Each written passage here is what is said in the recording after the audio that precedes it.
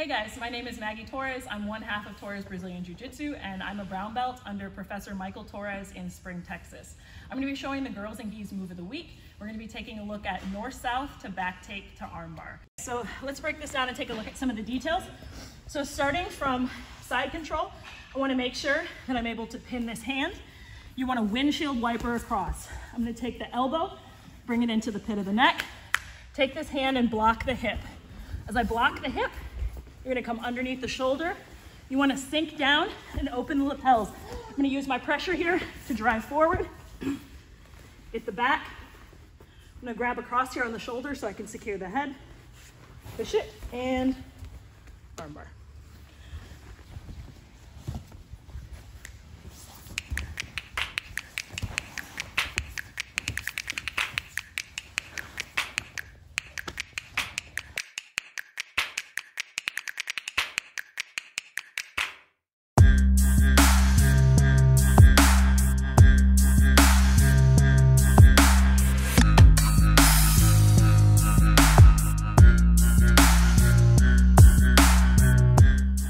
Thank you guys for checking out the technique of the week, and thank you to my assistant, Angelica.